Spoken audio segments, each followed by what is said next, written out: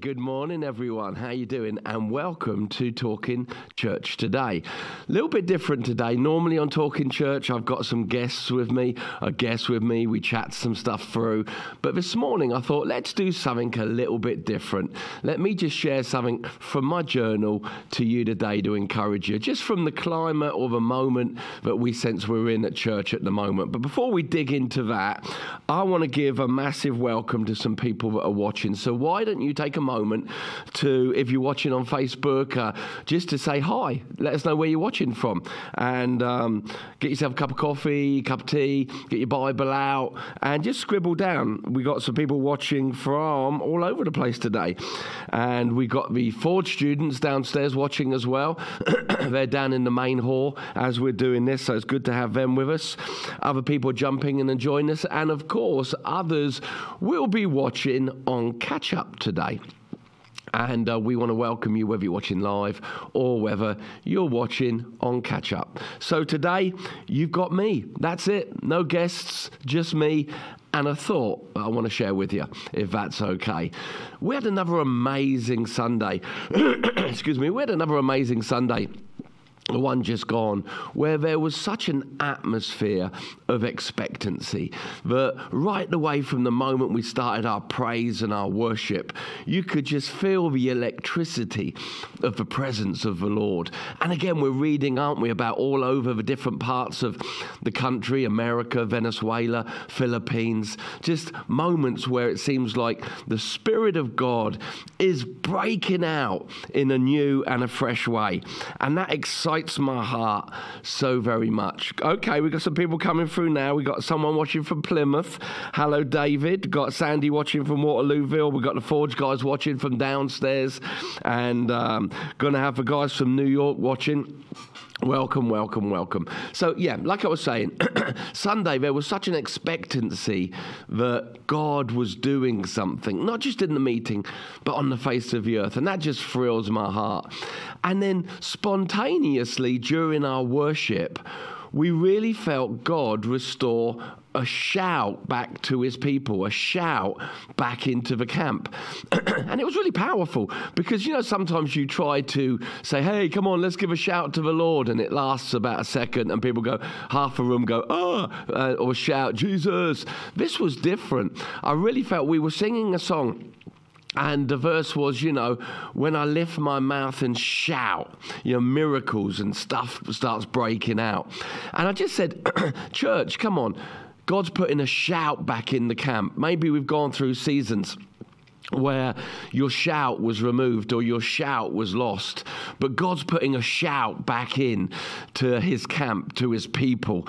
And I spoke about just spontaneously how when the children of Israel went into battle, they would shout before they got to the enemy, and the enemy would hear the shout of God's people and be terrified, confused, and run even before they got into the children of Israel even got into the battle.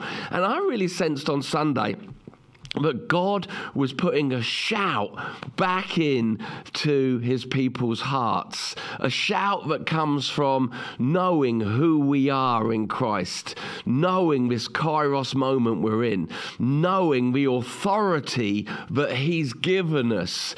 But, you know, sometimes I think we can all get in that rut where we're saying, God, the enemy's picking on me, or the enemy's doing this. Would you go and talk to him? And not that Jesus can't, but I think sometimes God says to us, you talk to him. You tell him to clear off. You tell him to buzz off. And I really sensed on Sunday, it was so powerful because the people began to shout to the Lord, literally shout to the Lord. And it wouldn't stop. It just kept on going. It just kept on going because the Spirit of God was really on that moment. And I really believe that was a moment where a lot of things were released. And we're living in a moment where, hey, good morning, New York. Good morning to the guys downstairs. Good morning, Stowmarket. Good morning, Portsmouth. So good that you're writing in. Hey, comment. Let us know what you're thinking. This is just me and you today. We got no guest to get in our way. So why don't you just write in and let me know some things that God's doing in your life in that moment. And if we get a chance, we'll read those out as well. But I want to focus that this is, like I've been saying over and over and over again the last few weeks, this is a Kairos moment. This is a moment where God is on the move on the face of the earth in a fresh way. God is moving through his church. Remember, the church isn't a building. The church isn't a meeting. The church is God's people, but God is moving in a fresh way across the church. And I don't know about you, I want to be fully awake and a part of what he's doing. These are exciting days in which we're living. Now, here's my question for you today. I've got a question. You can have a sip of water. Here's my question or my thought, and I was just journaling this today, and I thought this would be brilliant for Talking Church. Now, God is on the move. Aslan is on the move, as I've said. I was away preaching in Torquay at the weekend on the Saturday. Really felt God moving, God doing something fresh. I was ministering to pastors from the southwest region up there in Devon. And then on Sunday morning, like I said, I felt God moving in a fresh way, powerful. And I'm like, this is just so exciting. This is everything we've been praying for years. But then this morning, I thought, well, God may be moving in power, but he leaves the choice with us, you and me, at what depth we want to experience him moving. Isn't that a powerful thought? That God isn't waiting for permission. God's not asking for us to say, okay, Lord. God is moving. God is moving in power in a fresh way. The breath of God is blowing in a fresh way. But I'm noticing that some Christians are really experiencing God moving in a fresh way, and their hearts are being touched, their lives are being transformed. Meanwhile, sometimes in the same room, you have Christians that are just like still clapping along, singing a few songs, singing along with whatever the band are singing, but their hearts don't seem to be as engaged in what God's doing as maybe the person next to them or the person in front of them. And that's when I realized many times God leaves it to us determine the depth or the level that we experience him at. Yet he's a God of many levels. Now, I want to read to you a random verse today from Psalms 42. And I love this. When you read Psalms 42, it opens up with that first verse in verse 1. As the deer pants for the water, so my soul longs after you, O God. That's the well-known opening verse of Psalm 42. And different writers or different theologians believe different people wrote it. I know if you look to the Strong's Concordance, they really believe that David was the writer of this psalm. And David was writing it at the moment when he couldn't go to the temple because of things that were going on in his life with Saul. Yet there was a desperation in him to be in God's house, to be with God's people. So if we just agree today, hey, what if it was David? It could have been someone else. But the principle remains the same here. This psalm was written by somebody who was desperate for God. And if it was David, I can imagine him sitting there saying, God, I'm really thirsty for you. God, I'm thirsty. My soul, everything within me is longing for you. Other things have left me dry. Other things have disappointed me. God, I need you. And he's trying to articulate or put into words this longing or this desperation in his heart for more of God. And I don't know if he suddenly saw a deer walking across a plain somewhere near a river brook, but he suddenly says, that's it. God, just as that deer is panting to be revived and refreshed by living streams, that is how my soul, everything within me, is thirsting, God, not for the things of this world, but for you today, God. When can I come into your presence? When can I come back in to that moment of being revived by you? I love that. So when we read Psalms 42 without doing a Bible study on the chapter, it opens up with these incredible words. As a deer pants for streams of water, my soul, everything within me, my God, thirsts for you, the living God. When can I go and meet with you, God? My tears have been my food day and night. While people say to me all day long, where is your God? These things I remember as I pour out my soul. And he just begins to speak from this longing within. But then he makes this statement, and it's this statement I just want to spend some time with you, the Talking Church family, with today. Those who are watching live, those who are going to watch it a little bit later on. But it really stood out to me. I was just sitting there writing in my journal this morning. And in verse 7, he makes this statement. Deep calls unto deep. Deep calls unto deep. In the roar of your waterfalls, all your waves and breakers have swept over me. I love that, reading that from the NIV. Deep calls unto deep in the roar of your waterfalls. That's where I want to be, don't you? I want to be in the roar of his waterfalls. All your waves and breakers are sweeping over me. All right, now stay with me. Deep calls unto deep. Who sets the level of depth desire in us for God? I believe the Holy Spirit always inspires within us if we allow him, if we don't resist him, if we don't quench him. He creates in us an appetite for more of God. That's normal. It's actually not normal for a Christian to not want more of God. That's when we hardened our hearts or got distracted by things in this world. But the level that we know God as is often set by us. Now, deep calls unto deep. God wants to speak from the depth of who he is to the depth of who you are. But if you don't want to walk deep, or if we don't want to walk deep with God, God will speak to the level or the layer that you're allowing him to be Lord of. So, great statement. Deep calls unto deep. But also, shallow calls unto shallow. If a person wants a surface relationship with God, God's desire is for them to have more, but God loves whatever the layer or level a person gives him access to. But many times, if you just want a shallow surface relationship with God, how can God speak from the depth of who he is into the depth of who you are when you only want to do surface with him? Now, God still speaks, but so often it's just that surface relationship where the longing of God is to be speaking into the very core, the very heart of you, the situations you face.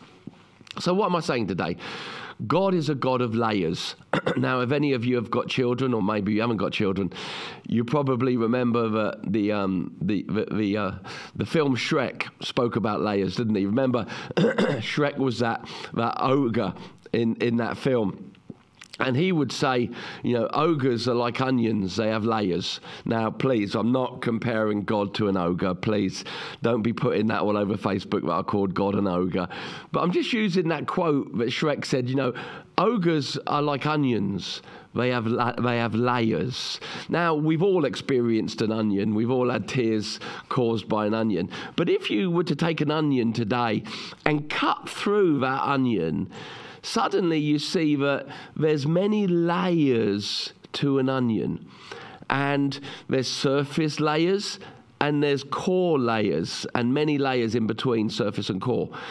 What if we're like onions too, and there's many layers to who we are as a people, and God has many layers to him, and he corresponds the layer of who he is to the layer that we are wanting to know him by.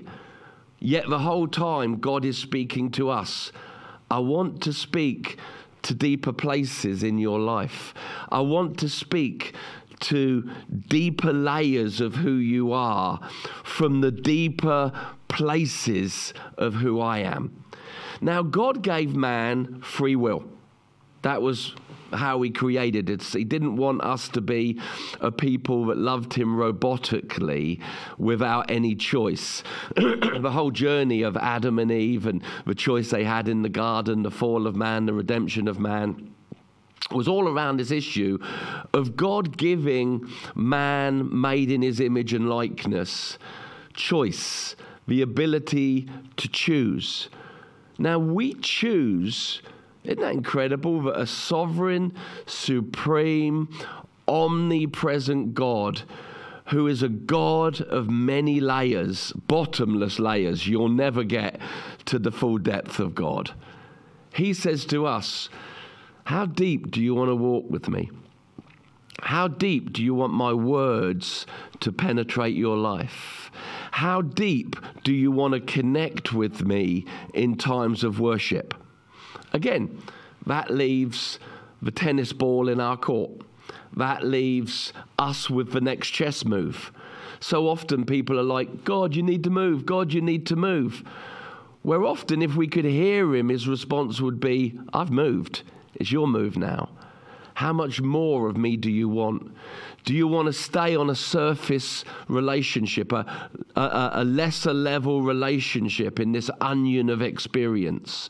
Or do you want to come to the stronger core of who I am? Do you want to pull away from the crowd that just has a sing-along moment with me and spend times of worship in more intimacy? The choice is with us. Now, when we speak about deep calling unto deep, we can refer to water, can't we? That water has different measurements and different depths to it. So I suppose what I'm trying to say is today that if you want a splash pool relationship with God, which is very shallow, ever been to a splash pool where there's just jets of water? Normally splash pools are meant for children, babies. But a splash pool is an experience of water and getting wet, of depth, but a very shallow one. But you know the goodness of God? He says, if you just want to do splash pool with me, I'll meet you in the splash pool. And you can experience me in that depth of knowing. Or maybe we could go to a river where it was waist high. And we could go in. Now, waist high is better than a splash pool. But still in waist high, you have an element of control. You choose, do I go left, do I go right, do I go upstream, do I go downstream? It's not until you go deeper that you just go where the river's taking you. So again, that's another layer or depth, isn't it? It's better than the splash pool, but yet it's not fully abandoned. It's not enjoying the depths you've not yet known in God. And so you could go splash pool. God will meet you there, splash around with you, if that's what you want. Shallow end life with God. That's your choice. God will meet you there. This isn't about his love for you. It's about your experience of him. Or you could go deeper, where you're kind of up to your waist or the mid of who you are, still somewhat in control, determining the when and the hows. Or you could go to the deep end. Listen, it's in the deep end that you find things you never knew could be found. Let me just cultivate a hunger in you today. It's in the deep end you see things you've never seen. I've done a lot of different stuff in my life and always after an adventure. You know me, I've walked with lions, I've done all manner of different stuff. And in the years that I was away from God, I took up sub-aqua diving. And that's where they stick a couple of air tanks on your back, a regulator in your mouth, and you go into the water. And I started diving, and the limit that you can go to when you're sub-aqua diving is around 50 meters. That's what you can do on air. Then you have to go to heliox and different chemicals of air makeup to go deeper if you're in the Navy or whatever. But I took up deep sea diving or sub-aqua diving, and I tried it in England. That was a little bit pointless because you didn't really ever see much if you went down 10 meters or 15 meters. Unless it was a clear day, you never really saw much. There were fish there, but you didn't really see them that much. But one time I went over to Malta, the Isle of Malta, actually to the region called St. Paul's. Imagine that. I'm in my backslidden years and I'm in St. Paul's Paul's Bay in Malta.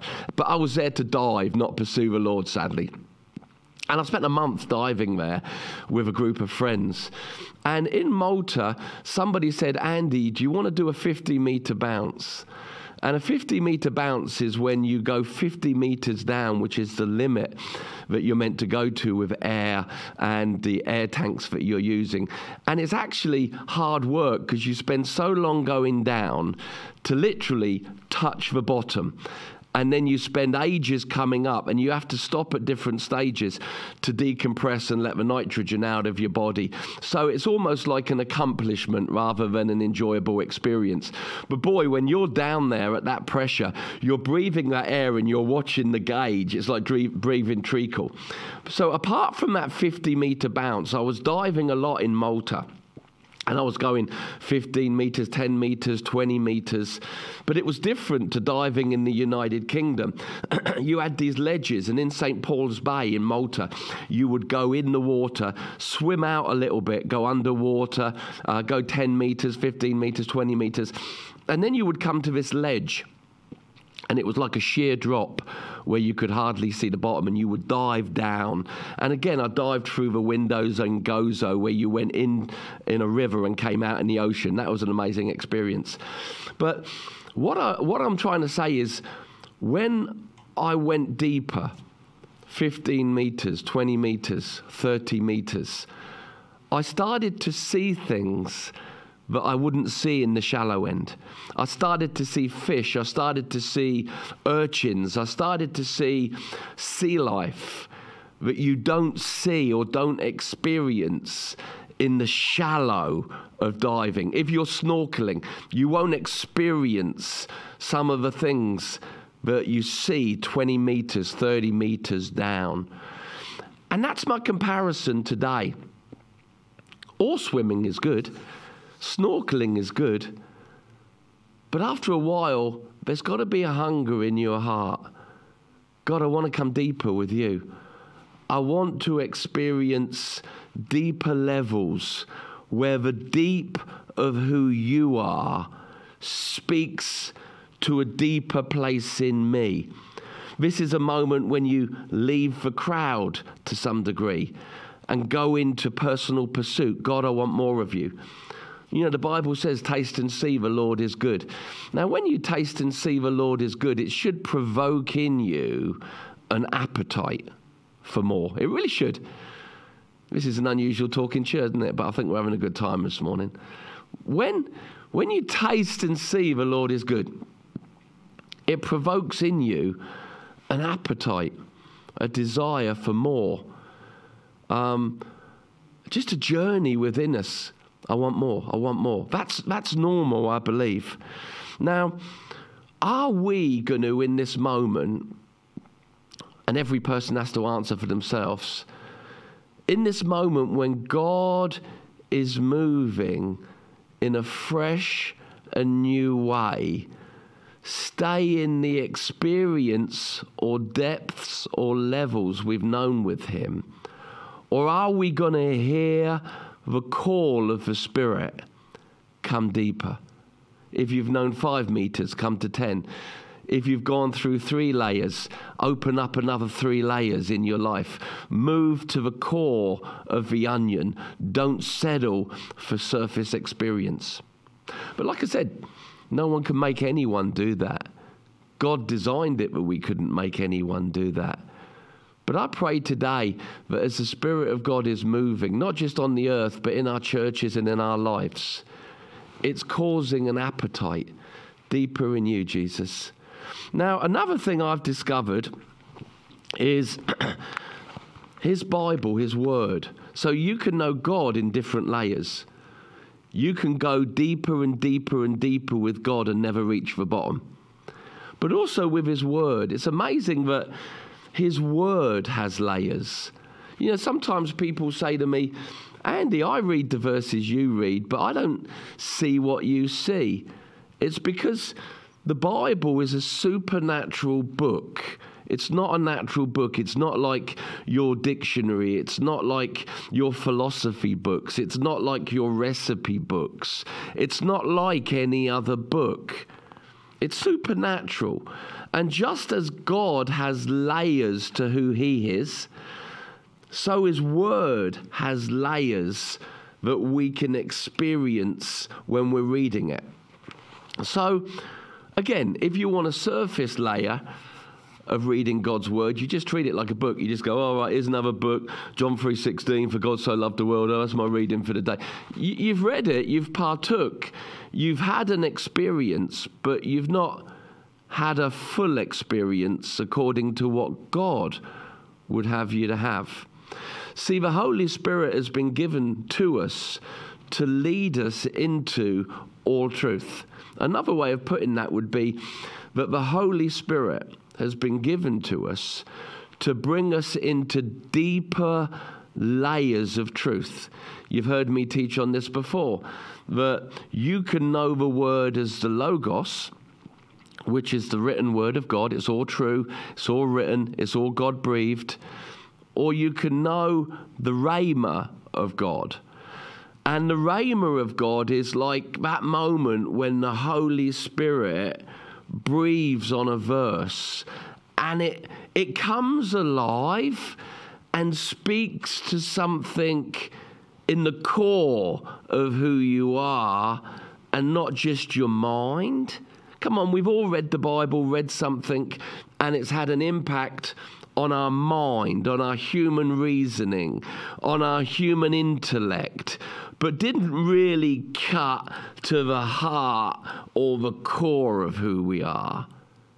But then at another time, maybe we're praying, Holy Spirit, help me to hear what you're saying. And you can read that very same verse.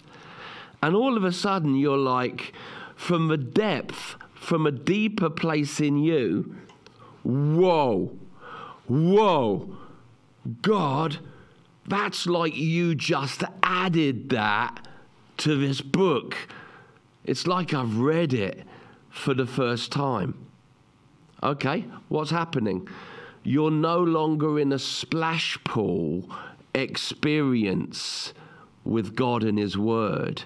You've now come into the river, or you're deep sea diving, and you're finding hidden treasures. You see, if you go sub-aqua diving, if you go treasure hunting in the ocean, you don't find treasure floating 10 meters down on its own. You go to the riverbank, and that's where you begin to find the treasure. In the same way, God has placed within his holy word treasure to be found by his people. But treasure isn't found by splash pool children. You just find some things that were left on the side. We're in a moment where deep is calling unto deep. God is speaking to us as his people.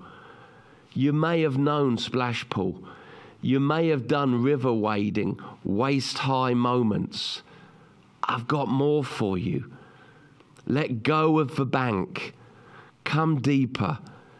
Dive deeper in me. Find places in worship that leave you going, what just happened? Where God broke through your mind and you began to worship him from the deep of who you are. Spirit calling unto spirit. The worshiping in spirit and in truth. Where in your prayer times you're like, whoa, I'm lost for words here. God, I feel you moving and I don't know what you're doing. But also when we're reading the Bible, I really believe that God wants to take you and me to deep places, not deep religious places. Oh my God, who needs them? Or deep theological. I understand the theology of that now. No, deep places when you're reading his word, it's suddenly like you've passed through the layers of an onion. I keep holding up this imaginary onion, but just imagine this imaginary onion in my hands right now, right? With its multiple layers. And if I cut an onion in half and I held half with this hand and half with this hand, and I said that the layers of each half a calling to the other layers in the other half. That's a good image of God from the depth of who he is, calling to deeper places in you. Come on, come deeper. In this moment where Aslan is on the move, where the Spirit of God is doing something fresh and new on the earth. Don't settle for the depth and the levels you've known in previous moments. Get your air tanks on. Come on, get your face mask on. Set your heart on going on a pilgrimage of greater depth. You see, the way of the righteous winds ever upwards. It changes in its levels as you're in pursuit with God. So these are some thoughts I got this morning. I just wanted to share them with you, just to encourage you, not to judge you in any way. Hey, any level that you've got with God is a good one. But I don't want you to think that you've reached Zion, that you've reached the ultimate experience that you can have with God, because that would be a deception and a lie. No one can get to the core and the depth of who God is, even in their greater pursuit, because he remains the omnipresent, all-powerful, all-knowing God, supreme above all things. Yet he invites his creation. Come on in and know me better. I hope that stirs you today. I hope that stirs you just to, even after this moment together in Talking Church, just to go find a place and say, God, I want to come deeper. To open your Bible and go, I don't want to read this just like a book. Hey, Andy said that this is a supernatural book with layers. God, I want to move through deeper layers with you. I want this book not just to be logos, words written by you for direction and instruction, but I want to begin to feel the warmth of your breath on the words that I read, as if I'm in a room with you alone and you're speaking those words from the depth of who you are into the depth or the deeper layers of me. I believe God will always answer a prayer like that, because his word promises us, blessed are those who hunger and thirst for righteousness. They shall be satisfied.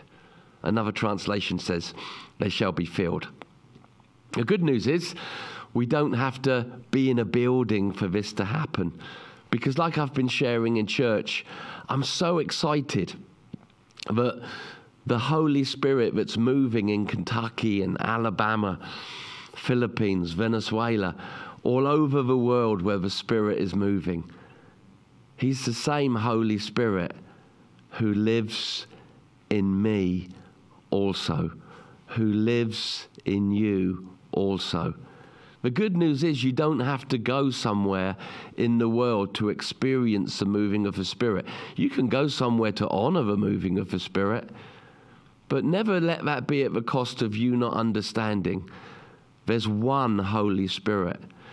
The same Holy Spirit that's moving in those places so wonderfully is the one that lives in you and calls you his temple. Deep calls unto deep. The Holy Spirit, I believe, is calling us all, come deeper. The Word of God is calling, come deeper. Why? Because the Lord wants to reveal treasures that are hidden in here.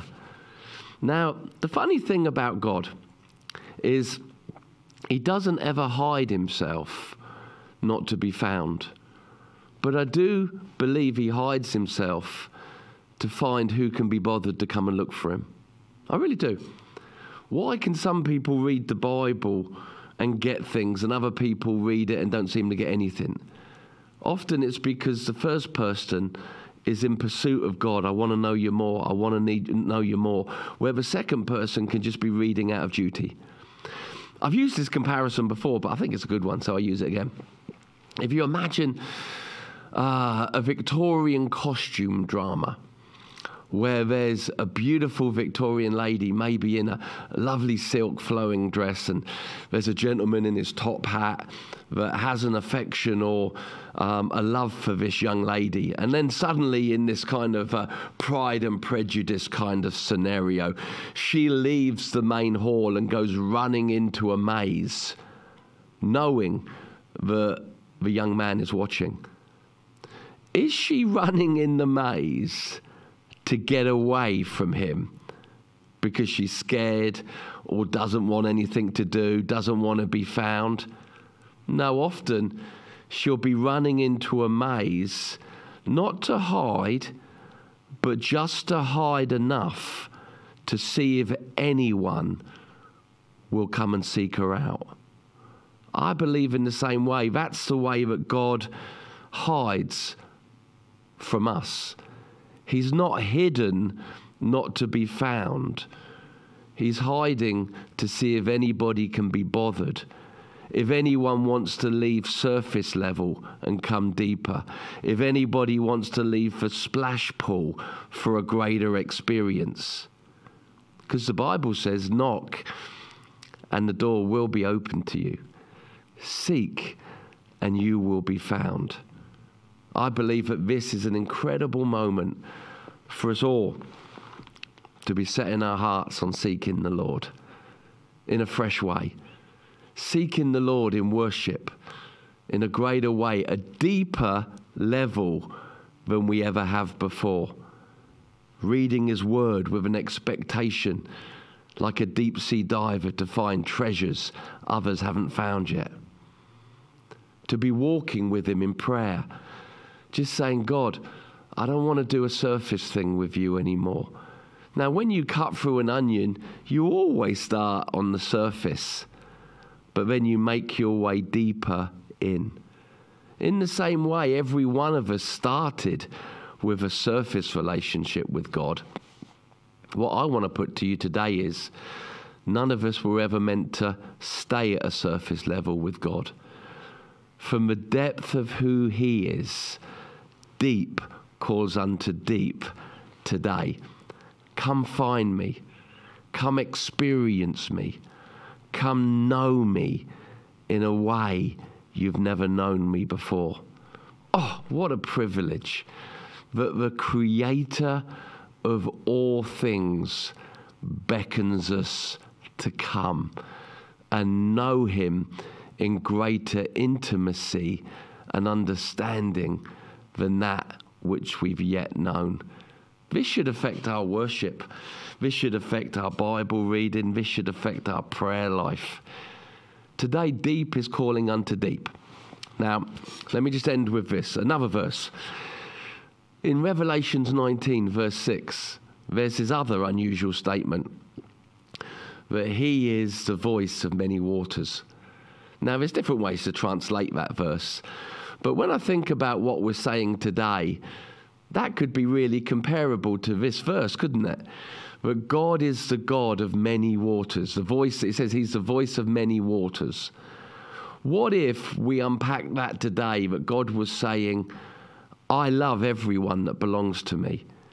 I'm the voice to those who want to walk shallow with me. I'm the voice of those that want to walk a little bit deeper. And I'm the voice of those that want depth and core relationship with me. He's the voice of every person at whatever layer or level they may be living in. But I also want to close today by saying He constantly calls, come deeper, come deeper. Hey, I hope you've enjoyed that today. I'm going to have a look at a couple of your comments. Different people saying this is speaking to their heart. Somebody saying they're in pursuit of Him. Different people saying amen. People being encouraged today. I'm so glad. Amen, amen, amen. People loving this. Oh, that's great. Hey, I'm glad you had a good time today. Let me pray for you as we close. Father, I thank you today for every person that's watching live and every person that's watching on catch up. The deep of who you are calls to the deep of who we are. But God, you want to bring us through layers of experience to deeper places. I pray for every person that's watching today that we would all move down a layer of further away from surface, closer to the core. Thank you, Holy Spirit. Continue to speak deep unto deep today, we pray. Let our hearts long for you as a deer pants for the water. God, may we find our satisfaction in you alone. Amen, amen, amen. Well, I hope you enjoyed that today. Like I said, it was Talking Church with a difference today. Next week, I'm going to be joined again by a special guest, somebody that's coming over from Australia to spend some time with us at the church and work with our teams and minister to the people here. And I'm going to be interviewing him next week, and you're going to have a great week. But I hope you have an amazing week of going deeper in God. See you next week, same time, same place for Talking Church.